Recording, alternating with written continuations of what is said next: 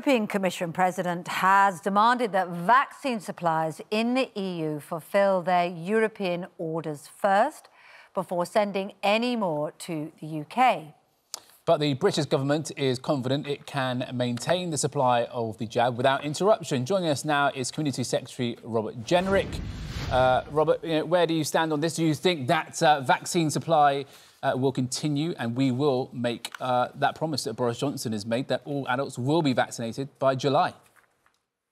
Well, good morning. Yes, absolutely. We are confident that we've got the supplies that we need, both to meet our mid-April target of vaccinating all the over 50s and those people with clinical vulnerabilities, and the bigger target, which is that every adult has had their first jab at least by the end of July. And of course, anyone who has an appointment for a jab, either their first or their second one, there's no need to worry. Those appointments will be honoured. But of course, we want to ensure there's a sensible and cooperative relationship with the EU, that there's no drawbridges being pulled up, that medical supplies and vaccines can continue to pass across international borders, and that contracts are honoured. That's the commitment that the EU made to the Prime Minister, and we'll be holding them to account for it. So how can you do that then? Because I'm sure you want to have no nonsense.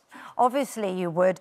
But, you know, it does look like Ursula von der Leyen is going to carry on with this. And where are these vaccines that you're so confident we have? Because her figures seem to be very different, don't they? She says that, 21 million of our vaccines have come from the EU. Just over 1 million were AstraZeneca, the rest Pfizer. It's only 9 million of our vaccines that have either been manufactured in Britain or come from countries outside the EU. So is she wrong, or have we got a stockpile somewhere if she does decide to exert her legal right and hold on to them? Well, we've chosen since the start not to discuss our supply chains. I think that's the right decision. But I can assure Why you is it the right decision when it's the subject of such concern? Well, because we're getting our vaccines from multiple manufacturers from all over the world with complex international supply chains. None of them are reliant on any one factory or any one country. What I can assure your viewers of is our absolute commitment and confidence that we will be able to deliver on the targets that the Prime Minister set out. So there's no reason to worry. The vaccine programme will continue, and it's going to continue to be a world-leading one. Of course, it is true that we've built infrastructure that's capable of doing far more jabs than we are doing even today. And so if we can get more supply, then we'll be able to vaccinate even more people and even faster. I don't really understand what you mean. I'm really sorry, I don't understand what you mean. Have you got something up your sleeve? Is that what you're hinting there? That you can sort of don't want to reveal to us because it might have compromised negotiations? Because I don't know what you mean when you say, I can absolutely reassure people we're confident, when the figures are so different from hers and your position is so different from hers. Well, the conversations that we've had with the manufacturers all over the world gives us confidence that we have the supply that we need to deliver on those two central commitments, that all the over 50s will be vaccinated by the middle of April, plus the other people who've got clinical vulnerabilities. Remember, that's the most important thing, because that accounts for 99% of the mortalities from COVID. So they really are the people in most need of the vaccines. But then we also believe that we'll be able to get the supplies that we need over the coming months to meet the broader commitment that all adults have been vaccinated by the end of July. So there's no reason to worry. What would be a shame is that the infrastructure that we've put in place isn't put to good use, because we can't get even more vaccines in the months ahead. And that does require a sensible approach from the European Union. We don't want to see relations strained, medicines or vaccines not being able to pass across international borders, because at the end of the day, everyone is reliant on complicated international supply chains. And it would be to everyone's detriment if we get into a climate of vaccine nationalism. That's not the British approach. And so we are trying to work and discuss this sensibly and pragmatically with the EU. Robert, tell us about your Supporting Families programme, which is basically a rebranding of the Troubled Families programme, which was launched some time ago. Well, that's right. We've had the Troubled Families programme for many years now. It's helped about 400,000 vulnerable families. It takes an approach which is unusual, where you look at the family as a unit, you assess all of their needs in the round on the basis that problems in a family might emanate from another family member. You can't address why a child is performing badly at school without thinking about what's going on at the home. You can't help parents back into the workplace unless their children have got the right care and support that they need. And it's been a very successful programme.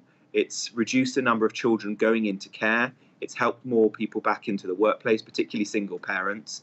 It's cut down on crime, and it's helped people's health and mental health as well. So it's one of the country's most successful social programmes. And we think as we come out of COVID, with all the challenges that that's posed to families, it's going to be even more important. So we're calling it Supporting Families because that's exactly what it tries to do. And we're setting out to help 69,000 families. The families definitely need the support. And it's so, great to hear you supporting this scheme. I just wonder, why you voted against free school meals then, knowing just how important it is that children are fed and watered and actually can, live their lives as best as possible. Well, we didn't vote against free school meals. We've actually provided a government programme that is ensuring you voted against it in October. Free school you meals. Specifically voted against free school meals, not the voucher system, but you personally did. Of course, we now know Boris Johnson has made something of a U-turn on that, rang Marcus Rashford himself to inform him. And I wonder if in the light of that, you regret voting against it. Well, let's not get distracted on that. That was an opposition I don't feel it is day a distraction. parliamentary I feel it's kind of vote critical. in the House of Commons. Well, the vote itself I'm talking about, not the issue, because the issue is clearly very important. The vote itself was what's called an opposition day debate in Parliament, which doesn't change government policy. It's an opportunity for other political parties to make a statement. What matters is policy. It's also an opportunity for you to make a statement of your intent. I wonder if maybe you had to do it because you were instructed to do it, and now that there's been a U-turn, maybe you regret that, or do you still believe that it was right to not extend free school meals? Well, I think tackling the issue of child hunger and poverty is absolutely critical. It's always been important, but it's going to be even more so with all of the stresses and strains that we've seen on family life over the course of the pandemic. And that's what we're trying to do now with this new programme. I'm really sorry. I know you're trying to do it with that programme, but it's not answering one question. And also, this programme has been in place for a while, and in March 2020, even pre-COVID, poverty was at its lowest level for a long, long time. I think for about 30 years, actually, if my stats I remember it well. And that's even pre-COVID. So the programme that you're pushing out hasn't worked as well as you've hoped. And also, on top of that, it isn't really answering the question, because it's about us having a sense of what your values are. And so because you voted against that, we just need to know that maybe now you've changed your mind and whether you regret it and whether you, in fact, do believe in extending free school meals. Well, I've always believed in ensuring that children get the support that they need. The question wasn't about the principle, it was about how do you do that in the most effective way. And there's been a debate around whether that's by providing school meals outside of school times, whether it's through vouchers, whether it's through local council-led support. And I think we've come up with a good package now, which provides millions of pounds of support, both when children are in school and out of term time as well. The programme that I'm leading, that I'm personally responsible for, has been a success. It's led to really significant improvements for the families that we've been supporting. Just to give you a few statistics, it's led to a 30% reduction in the number of children being taken into care. It's led to 11% more of the parents, particularly single mums, getting back into the workplace. These are real improvements in people's lives. And the approach is very different to the way that government usually works. Talking of helping single mums, £20 uplift was given for universal credit. That's only in place until October. Just a yes or no, will you commit to continuing that past October? Well, I can't commit to that. That's a decision for the Chancellor, but that is a significant help for Would you be pushing for it to continue? Would you vote for it, for instance, if there was an opportunity? Well, as I say, that's a decision for the Chancellor. But what I am working on are programmes like this. But the decision whether to push for it is for you, isn't it? Is it something that you personally would support as a member of the government? Well, I feel very strongly that we need to put in place as much support as we can as we come out of the pandemic, because I think we're going to find some really serious issues that have built up over the course of the year. Of course, there's the challenge of unemployment.